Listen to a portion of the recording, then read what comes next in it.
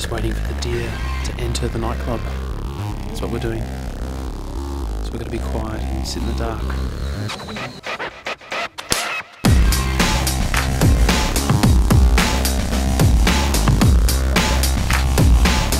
You want to have the faces right up here. I need to be closer.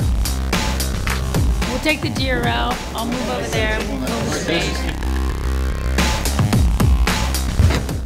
Basically what we've done is got pets that people have got from all over the country, and we started formally training probably about 5 or 6 weeks ago. It just came from the truth of what we do. I think we just wanted to be true to a night out and sort of the process that we all go through that when we go out on a night. So even from the getting ready to the coming home, we thought they were all really important and just reflecting our own experiences really.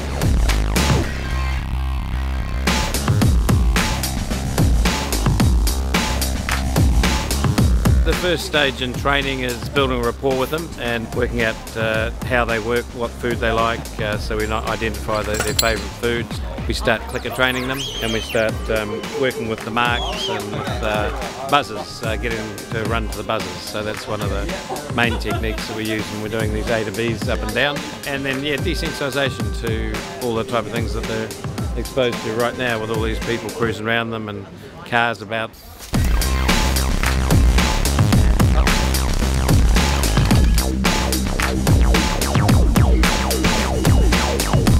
It's unreal. You pretty much put him in anything sort of urban environment and it looks awesome, pretty much. They're amazing animals.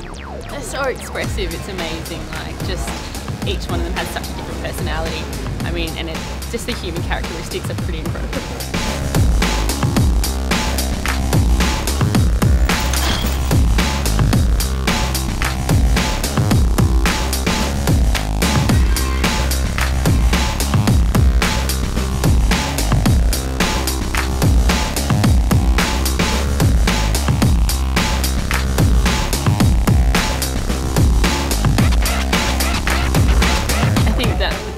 It was a particular highlight for me because I was inside the bus at the time, and it was just one of those surreal, weird but amazingly cool experiences. I turned to Garth and I said, "You're a madman at the end of this."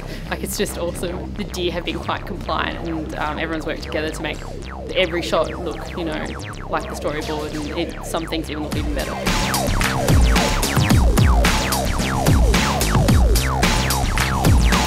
It's been awesome, being so close to the deers and the nature, and just working with the most amazing crew, and Garth, of course, and Ellen. So yeah, could not have asked for more. And beautiful weather.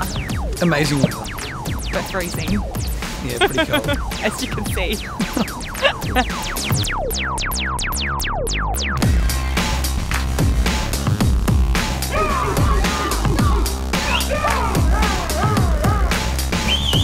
And the deer and Tooheys and exit and automatic and everybody, thank you so much, fantastic. The cameras are wrapped.